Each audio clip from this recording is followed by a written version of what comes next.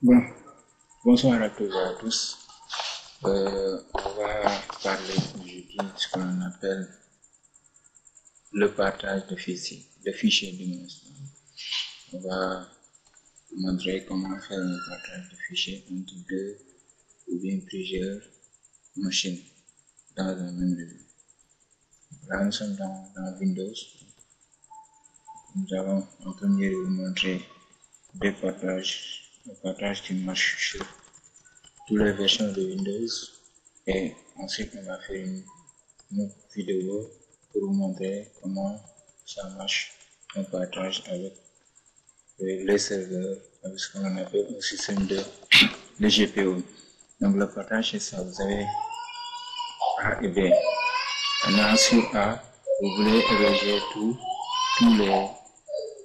les fichiers de travail, et le B, lui, accède aux fichiers de travail et travail. Donc c'est ça qu'on va faire ensemble. Maintenant, pour ce faire, c'est simple. Ok, maintenant, ce qu'on va faire, c'est quoi? On va créer un partage sur le serveur et nous allons le visualiser sur le client. Donc là, pour créer un partage déjà, il faut avoir à votre disposition une partition disponible. Donc là, on va ouvrir le gestionnaire de... Ok, là, on ouvre là. Maintenant, ici, nous avons une partition partage. Donc là, déjà, on va supprimer ce qui se trouve ici. On le supprime. On crée un dossier ici. Donc, nouveau dossier. Donc là, je vais le partage. Ok. Maintenant, le dossier ne contient rien. Maintenant, pour effectuer le partage, il suffit de faire un clic droit ici sur le dossier. Vous allez sur propriété. Et là, vous avez l'onglet partage. Vous cliquez sur partage. Maintenant, en cliquant sur partage ici, il vous donne l'option de pouvoir ajouter des utilisateurs. Maintenant, on va ajouter un utilisateur. Donc là, l'utilisateur qui est au niveau du client. On vérifie le nom. Ok, c'est bon. Donc, pour l'instant, il a les privilèges de lecture seul. Excusez-moi. J'effectue le partage ici. Et quand vous effectuez le partage, vous avez le nom qui est là. Là, vous cliquez / master partage. Ok, là, vous fermez. Et vous allez sur votre client. Donc là, je vais allumer le client déjà. Ok. Maintenant, arrivé au niveau du client, on va monter un lecteur réseau. Donc là, vous cliquez sur réseau.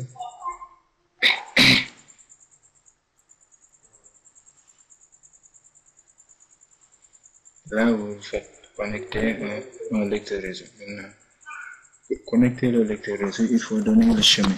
Donc le chemin, vous faites master. C'est ça. Là, nous avons partage comme ça. La lettre pour le lecteur, c'est aléatoire, c'est à vous de voir. Là, je mets terminé.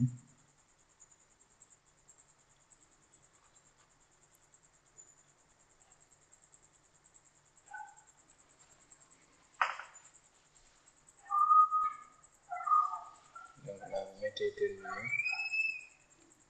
Donc, il va tenter de se connecter au lecteur.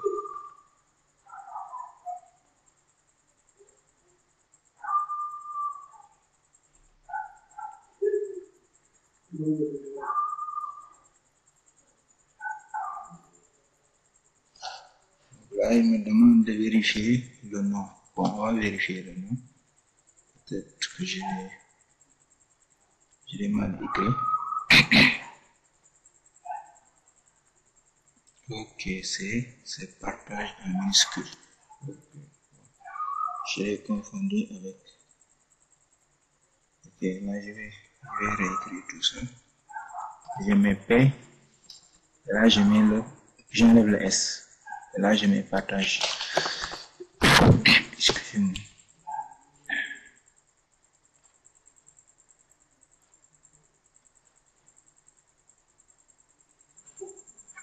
Ok.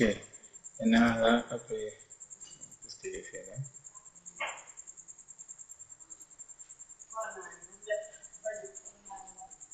Ok, là, arrivé là, vous avez le partage qui est là.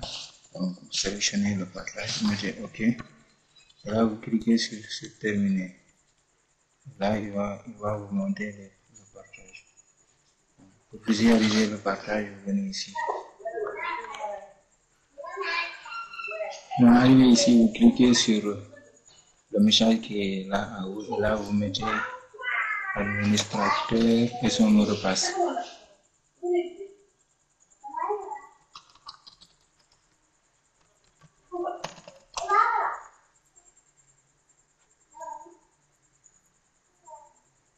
Donc, après avoir effectué ça, vous avez votre partage qui est là. Donc ici, il n'apparaît pas automatiquement car nous sommes dans un domaine. Mais quand il s'agit des machines qui ne sont pas dans un domaine, vous allez le voir apparaître après ajout du lecteur. Donc là, vous avez votre partage qui est là. Maintenant, ce que je vais faire, je vais aller au niveau du serveur.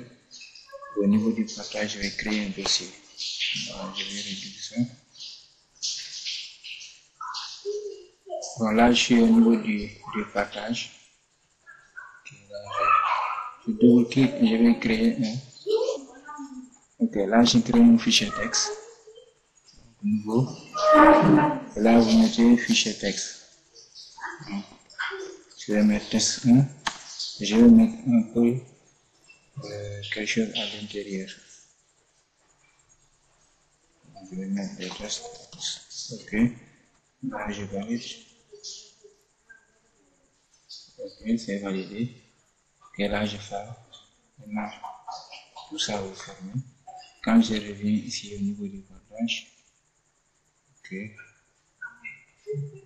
je clique au niveau du partage. Et là, vous avez votre dossier texte, votre fichier texte qui est là. Donc là, vous avez votre fichier texte qui est là. Maintenant, si on essaie de modifier, on va voir ce qu'il va nous dire.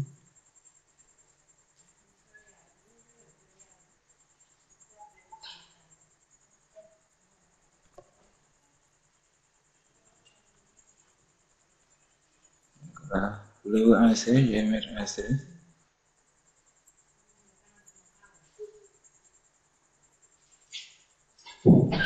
Enregistré, il propose de l'enregistrer au niveau du patron. Donc là, on fait enregistrer. Remplacer un mail. Vous avez vu, il vous met accès refusé. Donc cela veut dire que vous n'avez pas les privilèges sur le fichier. Donc là, je vais fermer, ne pas enregistrer. Donc là, pour donner les privilèges à l'utilisateur toujours, on revient au niveau du partage qui est là sur le serveur. Donc là, on va sur le partage. Donc là, c'est le partage. OK. Toujours sur le partage. Donc là, vous cliquez sur partage. Vous allez sur les propriétés. Arrivé au niveau de propriété, vous allez sur partage. Donc là, vous avez deux options. Soit vous faites partage ou bien partage avancé. Donc quand on va par exemple sur partage avancé, on va voir les autorisations. On a tout le monde et l'administrateur. Alors que là-bas, on a ajouté tout. On a ajouté l'utilisateur. Maintenant, tout le monde, il ne peut pas me répondre. L'utilisateur, il n'est pas ajouté ici. Bon, mais on peut l'ajouter aussi ici. Donc, comme on l'avait ajouté là-bas, on va aller là-bas. Donc là, on va sur partage. Donc, comme il est là, on lui donne les droits de lecture et d'écriture. Là, on lui donne ce droit. partage. Ok, c'est bon. Maintenant, si on peut aller ici, l'ajouter. Ici, on peut l'ajouter. Donc, on peut l'ajouter et lui donner les privilèges. Donc, là, c'est bon. Ok, là, on valide. Ok, maintenant, on repart sur notre fichier texte qui est là. On va essayer de faire des modifications. On fait modif. Là, on ferme, on enregistre. Et là, il va faire l'enregistrement. Quand on ouvre de nouveau, voilà. Maintenant, ça, c'est... bon, ça, je pense que c'est clair. Déjà, les privilèges et le partage. Maintenant, ce qu'il faut retenir aussi, il se peut que le fichier ou bien le partage disparaît. Maintenant, en ce moment, pour éviter ça, il faut faire ce qu'on appelle les clichés instantanés. Donc, ça va nous permettre de restaurer des versions antérieures. Maintenant, on va sur le disque dur elle-même, configurer les fichiers instantanés. Voilà. Configurer les fichiers instantanés. Là, ici, comme on le voit, c'est le lecteur Z1, mais c'est le lecteur F. Donc, il est désactivé. Voilà, on va l'activer. Là, c'est bon. Maintenant, on peut, donc, attendez, là, ici, déjà, quand on l'active, il va créer un fichier instantané. Maintenant, ici, on peut aller sur les paramètres. Augmenter la taille ici. Donc, on peut le mettre à, ça dépend. Bien, on le laisse par défaut, 511, mais on peut l'augmenter. On peut aussi planifier ça. Planifier tous les jours. Donc là, c'est quelle heure? Sur ma machine, c'est 0h56. Donc, je vais mettre ça à...